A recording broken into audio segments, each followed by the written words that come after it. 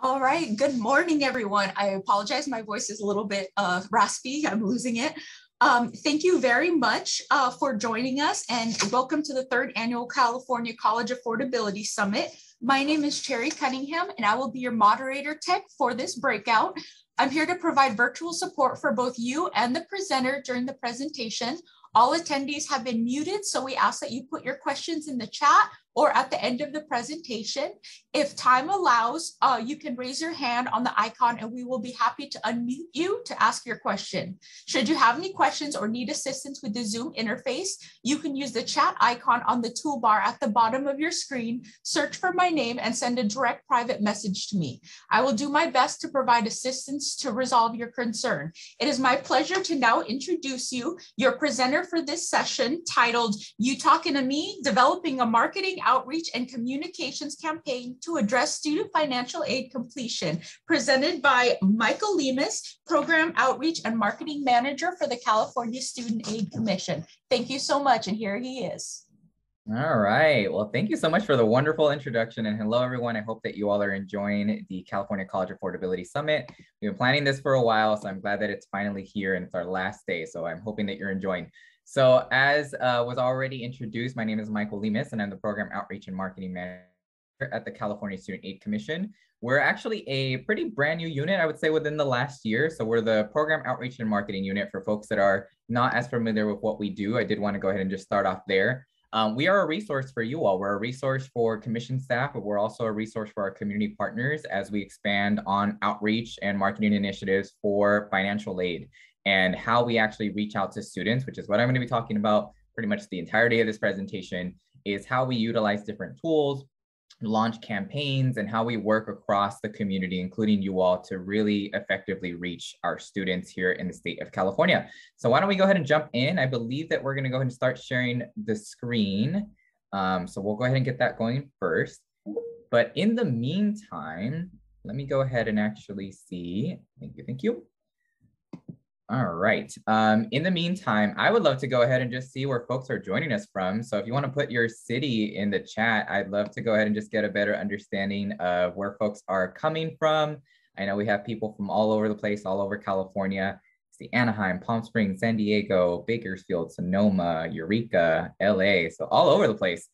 Definitely excited to have you all here. We're going to go ahead and actually jump into presenter mode. So Cherry, if you can go ahead and get that going. I think right now it's showing all the slides. Cool. So I'm seeing more cities roll through. San Diego. So we're going to go ahead and get this on presenter mode. There we go. Thank you. All right. So just to start off with a brief introduction for myself. So as I said, I am the Program Outreach and Marketing Manager here at the California Student Aid Commission, but prior to joining the commission, I actually spent 7+ years, give or take, in the higher education space. So I worked at the CSU, the UC, the California Community College System. That is my background. So my master's degree is actually in higher education from Cal State Fullerton. I also went to Cal Poly Pomona for my psychology degree in undergrad. So I am very, very passionate about education, educational equity, access to a post-secondary education. So I'm super excited to be here. Started off at the commission in the fall of 2019 as a trainer. Then I was the communications manager. And then most recently, I'm now in this position leading our outreach and marketing unit. So we can go ahead and go on to the next slide. So we're going to start off with a question here. So why is an effective outreach, marketing, and communication strategy needed? What I would love to go ahead and see in the chat, even if you want to just throw in a couple of words, statements, is just to get an understanding from you all. You obviously chose to come to the session for a reason. So I would love to get an understanding, even if it's just a few words, on why you think we need an effective outreach and marketing communication strategy before I go into the next slide, which is to touch on some core reasons. But again, would love to hear from you all. And throughout the presentation, you'll note that I'll really want to engage with you all. We're a small audience here in terms of the group. So I'm really hoping to go ahead and just continue to just gauge with you all what it is that you all are also hoping to gain from developing your own strategies. So reach a large student population, building great programs, families needing to understand the steps of the financial aid. Absolutely, we're going to talk about that. Better understanding where to get help. Yes, positioning ourselves as a resource is going to be super critical. Without it, students and parents will not know what services are available. Yes, creating a school-wide culture. Absolutely, great responses. So why don't we jump on to the next slide and we'll continue to read through those responses there. So what does it allow for? It allows for an exchange of information. So we're obviously wanting to go ahead and get out information, and in this case to our students, but also to their families, to community partners. It really will take an all hands on deck approach to successfully implement AB 469, because it's such a large undertaking, especially on you all, the folks on the ground helping us to go ahead and make sure that this actually happens. We're really going to need to go ahead and develop these campaigns and be as clear and concise as possible for our audience. And so developing this type of strategy allows for an exchange of information between us as the resource and, of course, our audience, whether that be students, parents, community members. It also allows for clear and direct communication. So oftentimes we hear students are saying, we get these long emails, or we're just inundated with so many different communications. How do we also look at our communications on an ongoing basis to actually get more clear and direct? Sometimes it literally will be a sentence or two. Sometimes it's going to be developing in a different way. Maybe sometimes we're going to use email and then combine that with another different form of outreach. We really want to go ahead and also look at how we can condense some of that information, because this day and age, if we're talking about high school students, as I'm sure you all are aware of, they're not reading emails as much. And we definitely see that in the analytics, and there's just the open rates for those emails are really low. And so we're trying to find better ways to go ahead and communicate with them. But if we are sending those emails, how we can also condense what we've used to send in the past when it used to be longer emails, and then also position ourselves as a resource. So this next point here, positioning ourselves as a resource, is super important, because we want people that are engaging with us at the commission, at the schools, at community-based organizations, to have our audience really see us as a good resource that's going to allow them to understand the financial aid process, but also to go ahead and do that next point, relationship building. A lot of folks, we're at a state agency, so sometimes people are scared to go ahead and engage with a state agency, or they just don't trust, government spaces. We want to go ahead and continue to position ourselves as a space that is doing that community and relationship building, and to position ourselves as a resource that we are actually here to help. And then the other piece is to develop brand consistency. So just out of curiosity, for folks that have been engaging with CSAC, even over the last 2 years, have you noticed that we went through a rebrand? You could put yes, no, whatever you can put. Yeah, so I'm seeing some. Great. Okay, that makes me so excited. So 2 years ago, we went through a rebrand and we changed our logos, we changed our colors. It was a really big, big change. And over the last few years, we've been transforming our brand to really speak to the consistency, not just in the aesthetics, but also the messaging and how we go about communicating with our audience. That brand consistency is so important. And we have people on the team that really just focus their efforts on that, making sure that our brand is consistent down to the colors, to the fonts, to the messages, and then really continuing to refine that. And last but not least, it allows for creativity, for us to really think beyond what our communication even used to look like prior to the pandemic and what it looks like now. So just some brief points here. So we're going to jump into the next slide. All right. So who are our students? And then yes, those CalSUP logos definitely got a rebrand as well. So who are our students here in California? We're going to jump into the next slide to just do a quick summary of that. This is, of course, not encompassing of every single student here in California, but I do want to go ahead and take note that here at CSAC and in our conversations with our partners, we're really thinking about the diversity and the inclusion factor of what that actually looks like when we're reaching out to students across California. We know that our students are coming from different ethnic and cultural groups. We have undocumented students. This is something that I really want to go ahead and touch on, is that as folks are talking about FAFSA, please always remember, and it's, it's part of that culture shift, because sometimes people just legitimately sometimes just forget to mention it, but that language is so important to make sure that we bring up the California DREAM Act application, because we're one of the few states in the entire country that actually even offers financial aid at the statewide level for our undocumented students. So when you say FAFSA, we say CADA, just remembering that over and over again. We have students, of course, that are coming that have different disabilities, whether that be mental, physical, or hidden disabilities, that can impact how they actually navigate education, how they access a form of post-secondary education. We have, of course, students that fall within the LGBTQIA population. And last but not least, I really want to hone in on this as well. As we discuss outreach, marketing, alternative and continuation schools are so important. And unfortunately, sometimes those students are forgotten, or the tactics or the, the mechanisms of reaching out may need to look a little bit different. But that's where we really talk about equity and making sure that when we're actually doing any sort of outreach or marketing, that we're looking at it through an equitable framework and not just assuming that we're going to go ahead and reach all students in the same ways, because ultimately they want to go ahead and be communicated in different ways. That includes technology, but it also includes messaging points, and then making sure that our marketing also reflects that, who's on our flyers, who, shows up to our events. All those things are things that we just need to be conscious of. But we know that you all are also doing some really incredible work. We see it on social media, we see it across your events. And we know that, again, the student population here in California is extremely diverse, which means we need to match that. And if we go on to the next slide. All right, so outreach, marketing, and communications techniques. So I did want to just do a high-level overview of some of the things that we've been doing, but also to get an understanding of things that you've been doing. So in the chat, as I go through these, please feel free to go ahead and just mention some things, whether you're doing some of the things that are mentioned here or some other creative things that are not mentioned here. So we've done a lot, especially this past year and a half, as we have realized that students are just not checking their email as much. So we realized, okay, well, if they're not checking their email, how else can we go about communicating with them? It's really complex, especially during a pandemic, as you probably have noticed, to reach these students. And we know that a couple of things have actually worked. So print media, which is really interesting, because prior to the pandemic, we were like, do we need as much print material as we needed before? And then at first we're like, maybe not. We're seeing more and more students in a digital platform.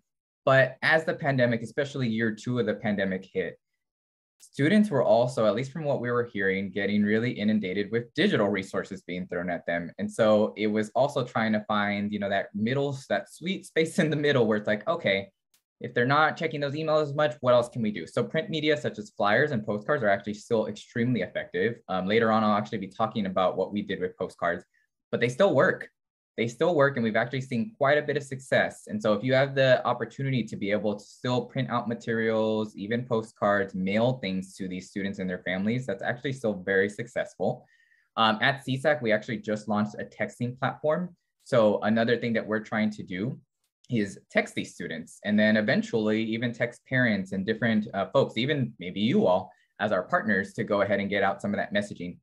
According to some of the data out there with texting, there's over a 90% open rate when it comes to a text message, versus for actual emails, it tends to be about 25 to 30%.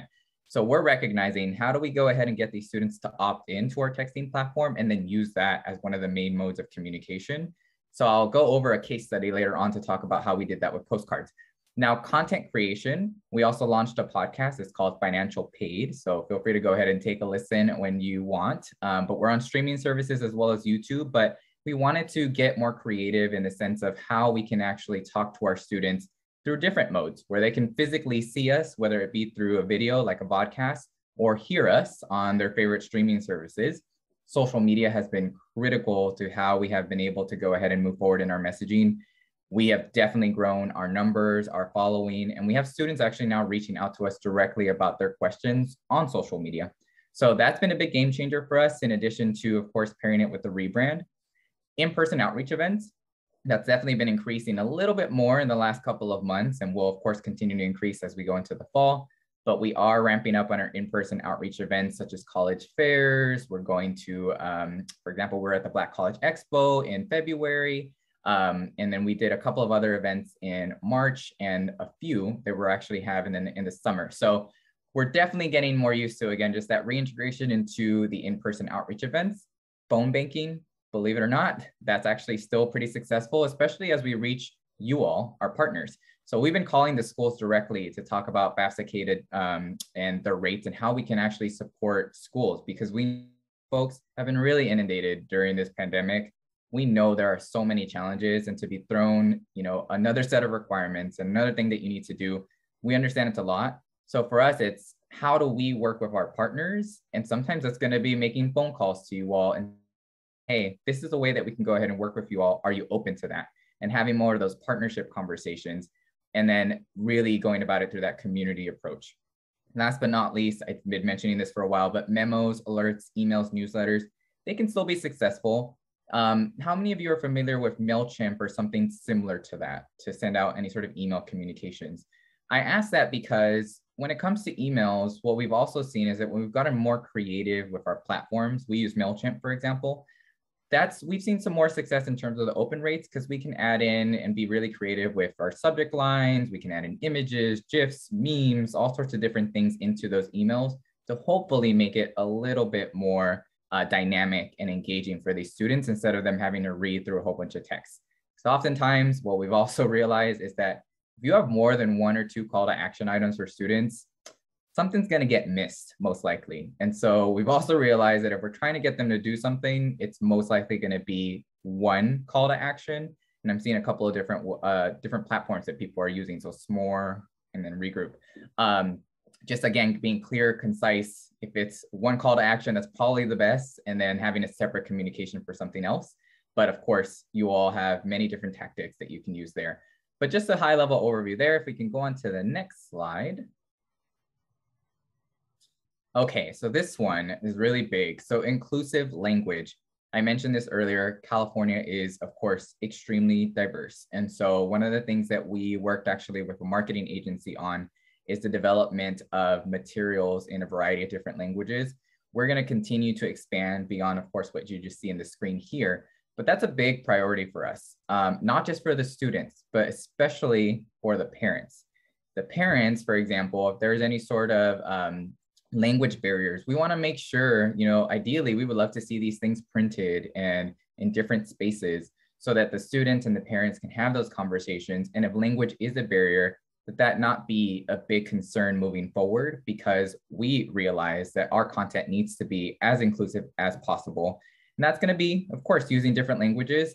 I'm not sure how many of you are familiar with our CSAC website, but one of the really cool things that some people don't know about is that there's a live language translation tool at the very high top. I think it's at the top right of our website, where students, parents, whoever's engaging with the website can literally click on the different languages. I believe there's over 20. So just something to note there. Language is really, really important.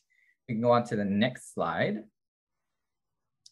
Okay, Cash for College. Just out of curiosity, in the chat, how many people are familiar with the Cash for College program here at CSAC? Whether you've hosted workshops, worked with CSAC on them, I'm seeing lots of yeses, great. For folks that are not familiar with what Cash for College is, I do want to go ahead and just share just a quick overview.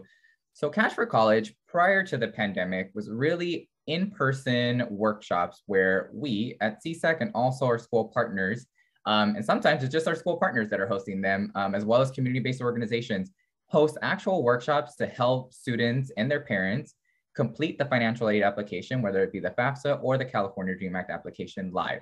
They're free. Oftentimes there's like incentives to go ahead and get the students there, of course, but it's a really huge help because we literally help these students complete their applications or at least get started. That was prior to the pandemic. During the pandemic at CSAC, we realized, hey, why don't we actually host statewide webinars, especially at the point where there really weren't many in-person events. We started to have statewide webinars where we could reach students and their parents, families across California. And we partnered with different organizations. We partnered with government officials to go ahead and host these statewide webinars. Moving into the fall, we're still going to go ahead and have those statewide webinars at the CSAC level, and local workshops are, of course, ramping up again in person. So there's going to be a combination of those moving forward, but we really want to use this as an opportunity to also work with other partners to, again, speak to that community collaboration. So you're still going to continue to see that from CSAC. Those statewide webinars are not going away. The last piece of the Cash for College program, and this was an expansion during the pandemic that we're also keeping, is Train the Trainer. Out of curiosity there, and this one may be a little bit less, but who is familiar with Train the Trainer? If you want to go ahead and put that in the chat. And totally okay if you're not, but if you are, great. Train the Trainer was built in the pandemic, and basically it's a certification program. So it's also a cool opportunity for professional development. Train the Trainer is a program that is available to community-based organizations to go ahead and go through a quick 2-hour workshop. You get trained by actual CSAC trainers, folks from our staff, and you get certified to be able to host your own Cash for College workshop. We'll talk about a little bit more about Train the Trainer and how many folks we have actually gotten the opportunity to train in a bit, but That's a huge opportunity. So if you know of anyone that wants to go ahead and get that official certification from CSAC, please send them our way. Train the Trainer is a great opportunity for that. So if we can go on to the next slide here. So Train the Trainer, we're going to go through an overview. So we're going to jump into the next slide so I can give you just an explanation of where we've been at here. So as far as Train the Trainer goes, we've actually had, this is looking at our last financial aid cycle. So looking at the beginning of October through March 2nd, that state priority deadline, we had over 7 sessions where we've actually trained over 450 participants. So that was just in that cycle alone. We've actually had Train the Trainer for about 1.5 years now. So we've trained, if I'm not mistaken, a little over 1,000 people. But the really cool thing is just in that cycle between October and March, we have actually trained over 197 organizations. You can see in the map that we've had over 37 out of the 58 counties reached. We want to reach all the counties, so there's still some work to do, but that's still pretty impressive for the first, just within that cycle alone. And over 84% of our participants rated the training as excellent or above average, meaning that folks are getting some really good information out of it. And over 94% of our participants rated the trainers. So we actually have actual trainers, many of which you've actually interacted with. For example, John Waldrop, who you saw at the opening of our session today, as excellent or above average. So we have some really good financial aid pros that are ready to go ahead and train you all to go ahead and get you that information. So we go on to the next slide. So some notable partners that we've gotten a chance to work with. The cool thing as we do this is that as we partner with folks like you all, sometimes you all will give us partners and say, hey, have you considered working with these people? Hey, you should look into this group. I really want to give a shout out to, of course, all the organizations listed on this screen. But some of the cool things that we've been able to do is partner with different community-based organizations to, for example, attend the Black College Expo. So we went to LA, we went to Oakland, we went to San Diego. We've worked with Immigrants Rising, have done some really great work for the undocumented student population. We work with the community college system, the regional coordinating organizations, our Cal SOAPs, and as you can see, many government officials. We've worked with different panels, different groups out in the community. We realize, especially as we go into the fall with AB 469 implementation, that although the requirement is really on the schools, we're going to continue to work across the community to go ahead and make sure that the community knows why this is so important, and really involve them in the process as well, because that way we can get some more reinforcement. But hey, you know, a student goes through so many different places. And so if they hear more and more about financial aid being important, it'll be better for us too. TRIO, yes, absolutely. The EAOP programs, there's so many folks out there. AVID, I mean, there's so many folks that are doing some wonderful work. And we want to continue to uplift, you know, those voices and make sure that we're working closer and closer together. So just some notable partners there. You see Senator Alex Padilla, I mean, his picture, he actually recorded some PSAs for us. He was involved in our Steps to College event that the Mexican consulates hosted. So a lot of really great opportunities that we got a chance to take advantage of this past year. So we go on to the next slide. So scholarships, this is new. So CSAC is not the actual ones giving the scholarships. We were actually able to go ahead and get some funding from another organization to fund scholarships this past year. It was more of a pilot run, but I know many of you, we've definitely heard out from the ground that there is a lot of opportunities for scholarships that sometimes you all also provide. We tried this out and actually had a lot of success here. So in April, we were able to go ahead and this is what we're working on right now. We're working on awarding some students or letting them know that they actually got scholarships. So basically in the middle of January to late January, we started announcing the fact that we had scholarships available for students if they attended our Cash for College webinars or workshops. And we wanted to see if that would actually increase our registration for those, but also if it would increase the survey submission. So Cash for College, at the end of those workshops, there's always a survey. And during the pandemic, there was some struggle in getting students to, you know, really fill those out. And what we were able to do is actually put in the scholarship verbiage into our marketing materials, but also have it be part of how they can actually basically be entered for a scholarship. So they needed to go ahead and go through the workshop, fill out the survey, and then also complete a FAFSA or California DREAM Act application. So we're able to track all that information. So in April, we're actually going to be focusing those scholarship efforts on the Black focus workshops that we had. We also had an API workshop back in March, and the Steps to College. So those are more, you know, ethnic cultural based. We're also doing a lot of marketing and outreach for our community college students, September 2nd is actually the deadline for them to still be able to apply, or I should say qualify for a Cal Grant. So even though March 2nd is the big push, if you all have any students out there that are still wondering, hey, maybe I should go to a community college, they still have time to actually qualify for a Cal Grant. And we have a lot of opportunities for them.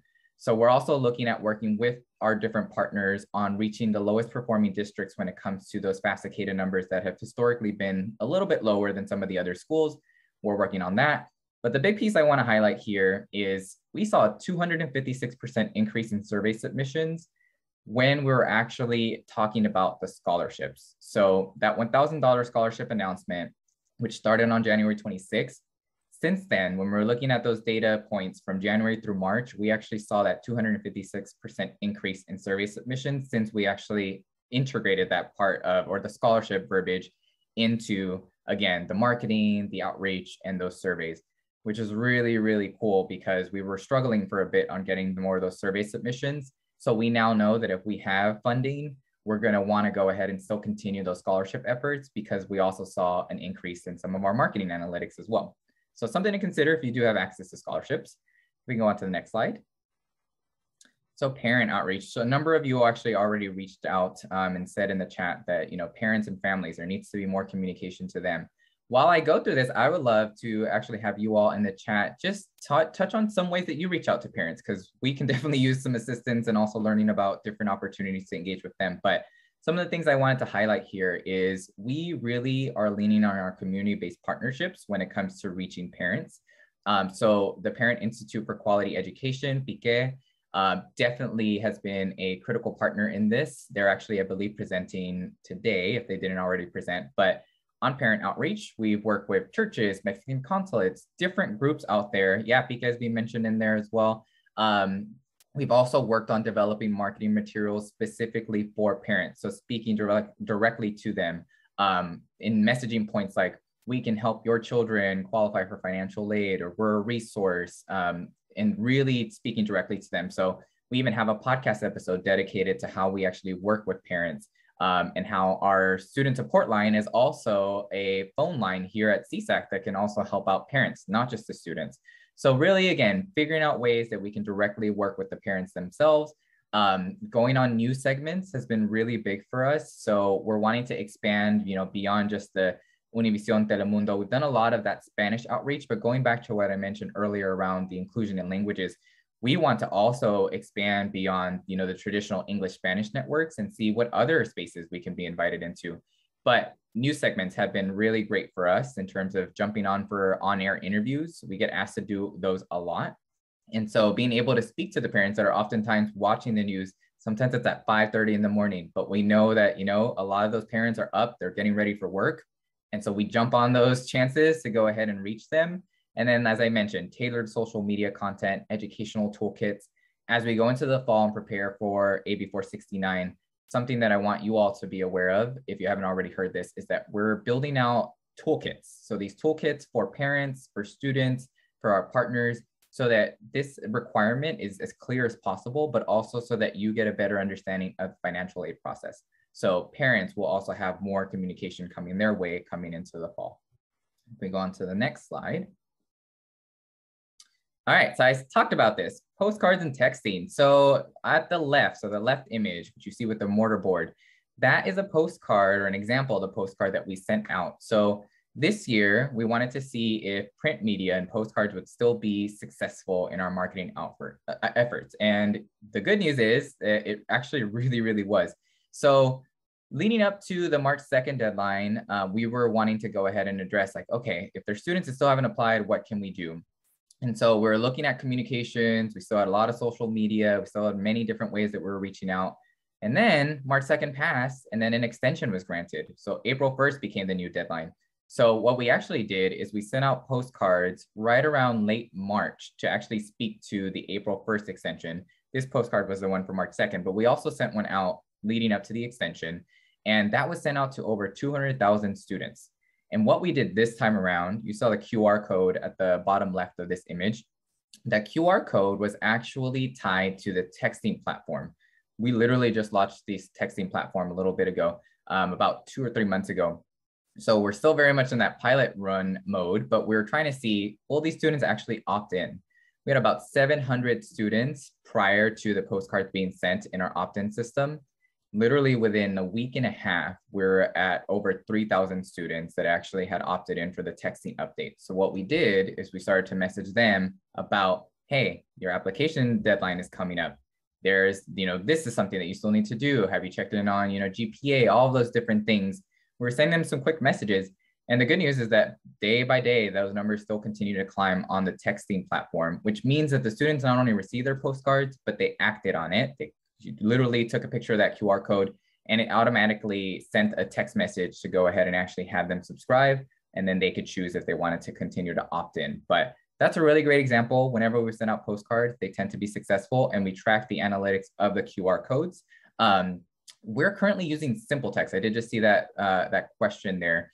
And right now we're using the SimpleText platform and it's worked out pretty well. In the future, I'm not sure if that's what we're going to continue to use. This is more of a pilot run, but so far that worked. You're able to go ahead and create keywords, track all the analytics. It has some really good just day-by-day numbers for you to go ahead and understand. So if that is something that you all are looking into, your schools, your organizations, texting has really been successful.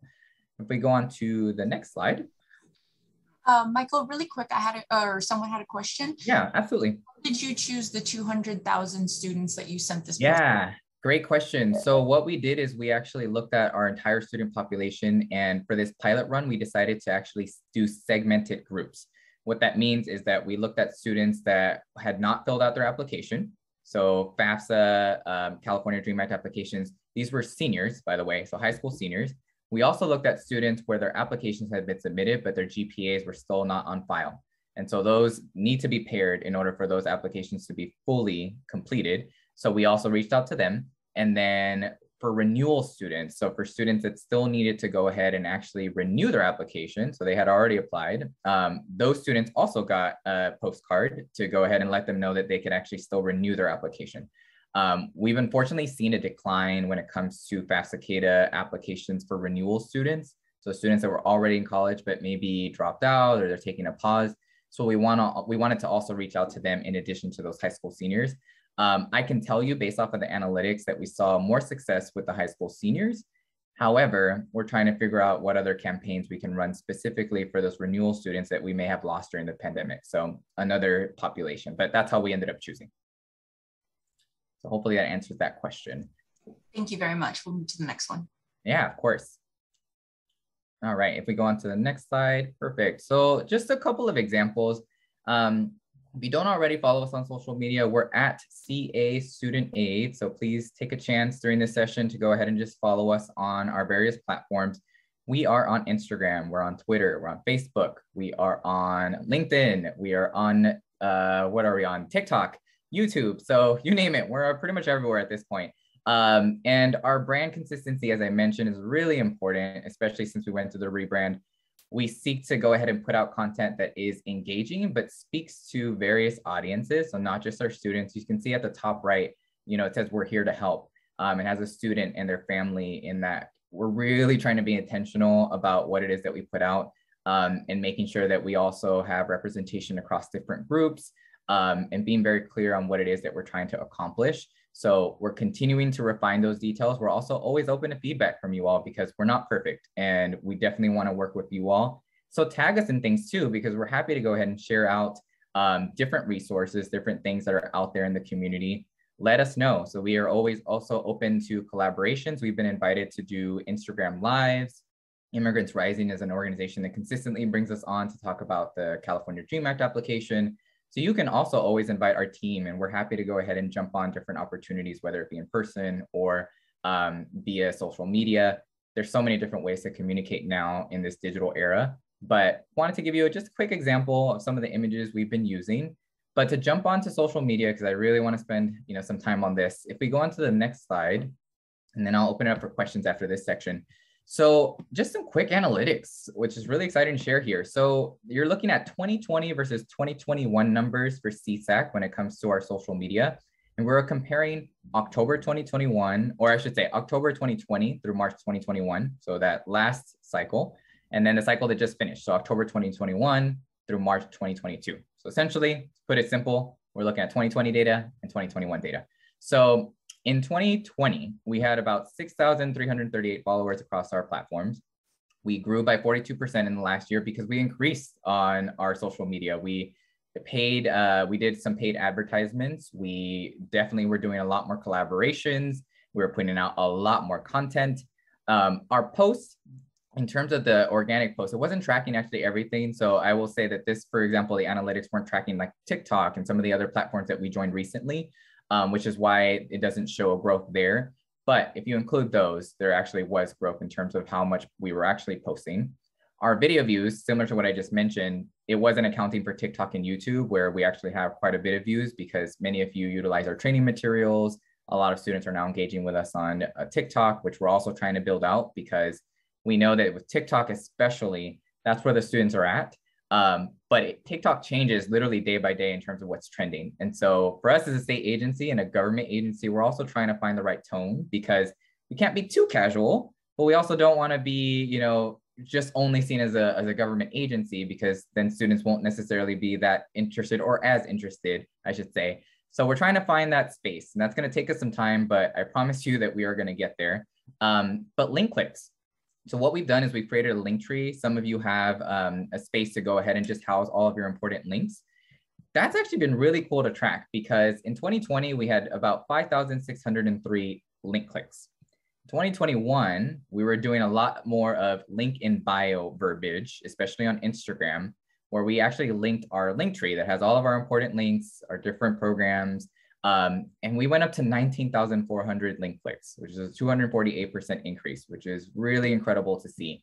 So what that means is that the students are actually reading all the way through the caption to then actually prompt them to go to the link in our bio within our social media platforms and then click on it. We would say register via link in the bio. We would say apply via link in bio because Instagram unfortunately doesn't allow you to go ahead and have links in the caption. So we started to go ahead and revert to that and then track the analytics. And thankfully, there was quite a bit of success there. So just some brief analytics. So if we go on to the next slide. So how are our impressions changing? So we saw, and this is again comparing those same 2020 and 2021 into 2022 analytics. This is just Facebook, Instagram, Twitter, and LinkedIn. So again, just those platforms that were being tracked. We did see a 123% increase with overall impressions. So meaning that what we did is we were able to reach up to 5.35 million people. Didn't necessarily mean that they all engaged with our content, but they saw it pop up on their screens. They saw something from CSAC. And so that was definitely up.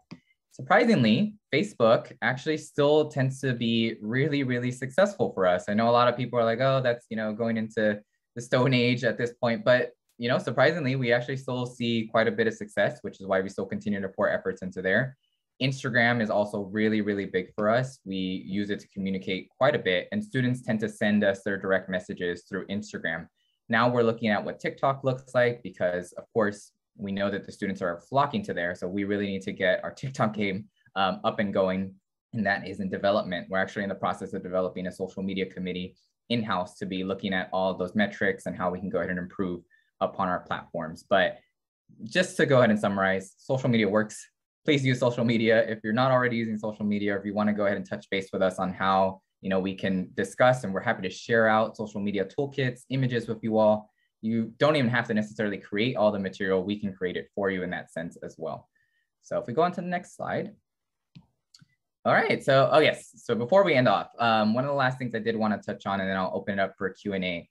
Podcasts. So I know that podcasts, especially during the pandemic, really gained even more popularity. So we're really excited because we actually created a podcast this past year. We interviewed a variety of different folks, high school counselor, we emailed folks from the CalSOAP, Cash for College arena, folks that work with undocumented students. I think the last episode that we recorded was with people, a community-based organization that actually works with foster youth.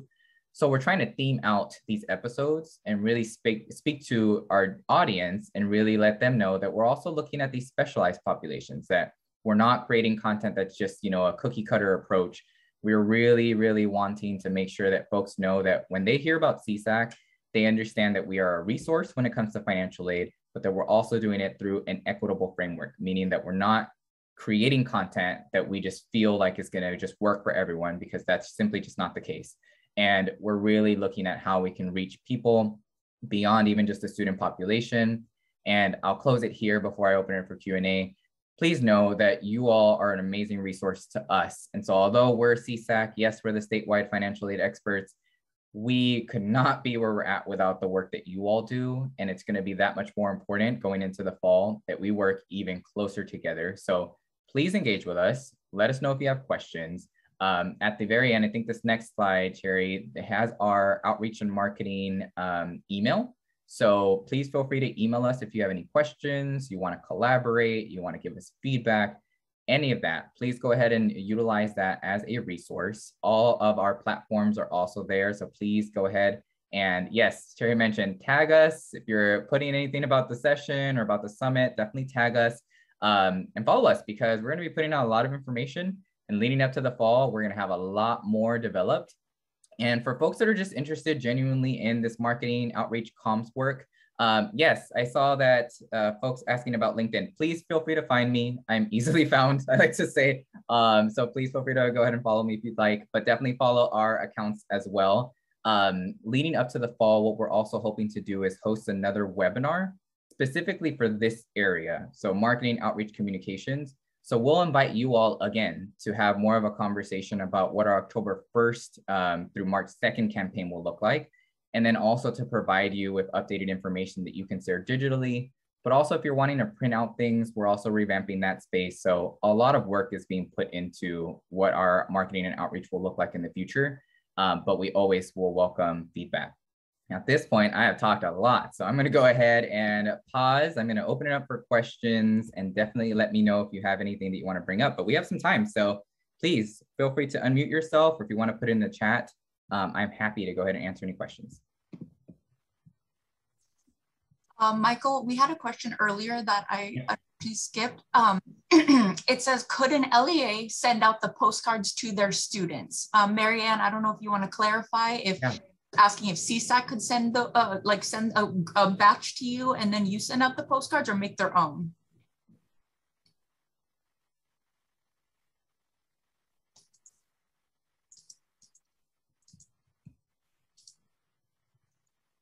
And if we lost them, what I can say, okay, yes, hopefully I could provide them.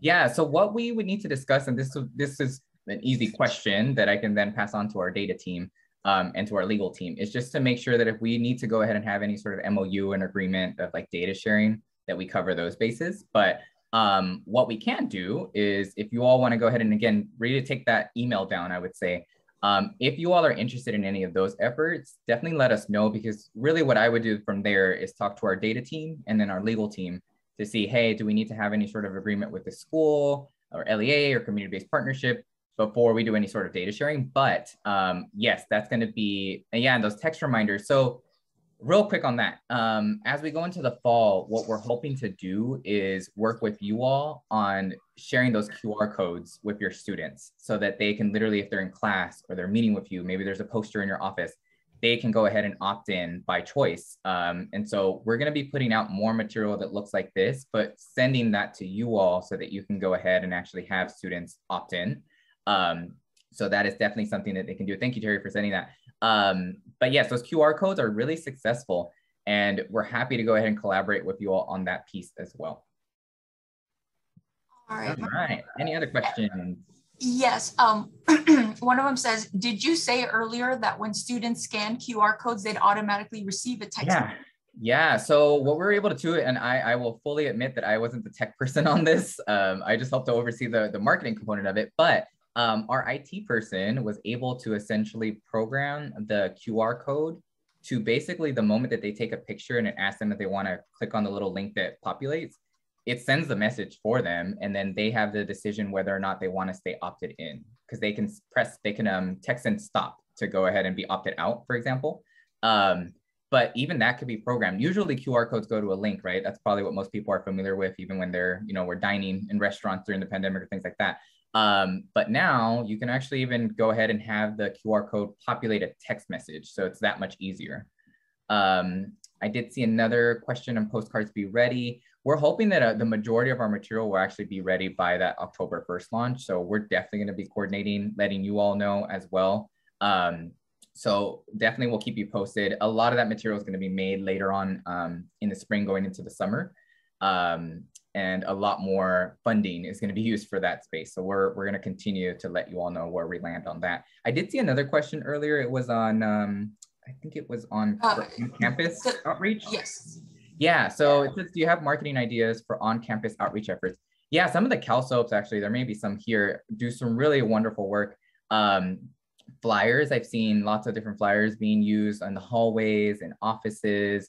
I definitely have also seen when there's any sort of on-campus events, you know, when you have your tabling, that's been really successful. But you know what, Cherry, you all over at Riverside, and I know there may be some other CalSOAP representatives. If you all want to share some of the things that you all have been doing. I think Sandra, I see you. Would love to hear actually from the CalSOAPs because they do some really great job at doing on-campus stuff. So yeah, that's actually, so we hire college success coaches that go to work at our high school. So interesting thing, we just went to Highlander Day where admitted freshmen who were accepted to UCR and are possibly serving. And we have easy ups with our branding. We have flyers with what services we offer and all of those. And we're gonna be doing summer centers and that we're sending those to all of our students, but we do everything that was noted in the social media that Michael explained. And so far we've gotten a really good feedback with our kids. We're just working on more feedback with our parents and reaching them. Thank you. And I see a couple, I was actually just looking through a list. There's some more CalSOAP folks here. So feel free to chime in because the CalSOAP program is definitely one that we work directly with and just do some really, really amazing work. Not to put you all on the spot. I see some folks. Canva, yep. Hi, this is Elizabeth. I'm the administrative coordinator from the San Jose CalSOAP, working with UC Santa Cruz. A lot of the social media advice that you've been giving in this presentation, we utilize as well, using the Linktree, using Instagram, Facebook, newsletters. I think that we have seen a significant jump in our own social media reach with our partner high schools as well. So I definitely recommend a lot of the tips that you've given. One event that we had recently was our Spring Higher Ed Week, which is another sort of event that I would encourage many of the partners on this call to sort of maybe integrate into your programming, which is where we invited college representatives from across the state, some representatives from out of state, just to come to our partner high schools. And basically it was a week-long tabling event. And it was extremely successful because we reached out to a lot of partners who have maybe never done tabling before. And there was a huge diversity in the type of events. I mean, we had representatives from barber schools. We had representatives from military institutions. It was just a really great, diverse pool of people, and it was immensely successful, and it really gave a lot of help to the outreach. And we do have a Higher Ed Week again in the fall, October 18th through 21st. If anyone is interested, you can reach out to San Jose CalSOAP. But these types of events we find are really impactful in extending our outreach and extending the outreach of a lot of people who get involved in it as well. Thank you so much for that. And that, yeah, absolutely. Just trying different things. You know, sometimes for us, it's just trying a pilot run and seeing if it works. Sometimes it's not going to be as successful as other campaigns, but we learn from each of those experiences. But definitely, and again, shout out to the CalSOAPs who are doing some really amazing work out there. I did see a question, and then after that, I know that we're going to be transitioning to the end of the summit, believe it or not. But I see this in the chat. So needing to find kind of it looks like the balance. So I'll read out the question, but it says, we're a little limited in our advertising as we're housed in the Department of Ed and have to juggle their brand standards with CSAC. Any advice for this balance from anyone? So I'll just quickly touch on that. Sometimes we'll work with organizations that of course have their own branding similar to us. We're happy to also go ahead and discuss, you know, finding kind of like a middle ground in there where we can go ahead and create something together. Or if your organizations are comfortable, you know, knowing that it is CSAC that's putting out some of this material, we have a lot of material that's made, so we can share that out with you all, down to literally sample captions that you can use on social media. And if your organizations feel comfortable enough in at least sharing out our material, I know that it may not be, of course, your brand style, but if they feel comfortable with knowing that we're a reputable organization and you can share out that information, that's fine. But otherwise, you know, we work with organizations where sometimes we're doing a joint event and we need to go ahead and use multiple logos, multiple colors, you know, as long as it doesn't, you know, impact our brand very much as well, like we can find that middle space, and we've been able to do that in the past. And that's a great thing to bring up, because sometimes you all have organizations that are also like not wanting to steer away from your brand, which makes sense because we don't want to do that either, but we can meet in the middle and we can have those conversations. And Michael, there was a question earlier. Is there a digital toolkit or materials that can be personalized and then used on our? Yeah, so CSAC now has a social media toolkit hub. And basically what that looks like, let me see if I can actually find it real quick. So we have toolkits that are developed, including for one of our new programs, the Golden State Teacher Grant Program. So the toolkit, I'm gonna pull this up here. We'll have more new ones because right now some of these are now outdated because March 2nd obviously passed, our extension passed, things like that. But we have a toolkit hub. So please feel free to go ahead and engage with that. I just put that in the chat.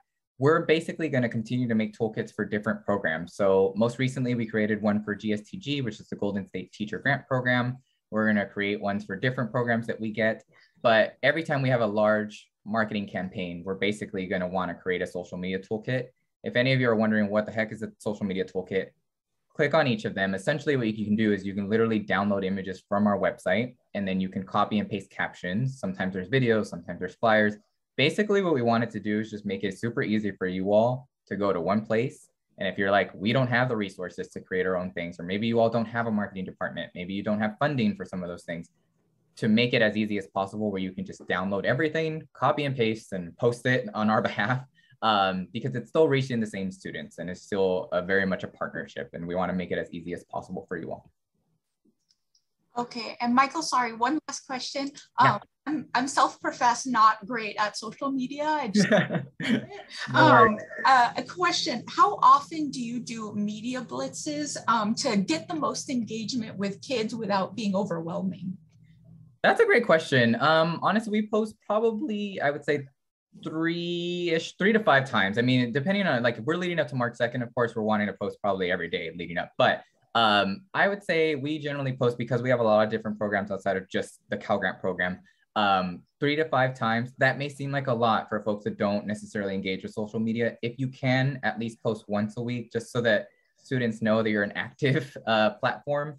Because sometimes what will happen, unfortunately, at this point in this digital space, is that if folks see that you haven't posted in a while, they might just unfollow you. It's kind of just the game that we're playing now.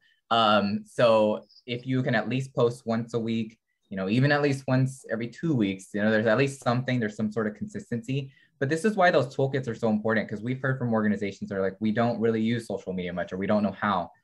For folks like that, I would definitely say, really, especially you all engage with the social media toolkits, because you could literally just download our stuff and then just post it. And that's completely fine as well. But there's also some really good resources if you all ever want to, you know, check out some YouTube videos or just free resources, because I know not everyone has funding to do all this professional development for like marketing things. There's a lot of really great resources and brands that you can follow online that also just teach you some tips and tricks. But we, as a resource, our unit can definitely assist you in that too.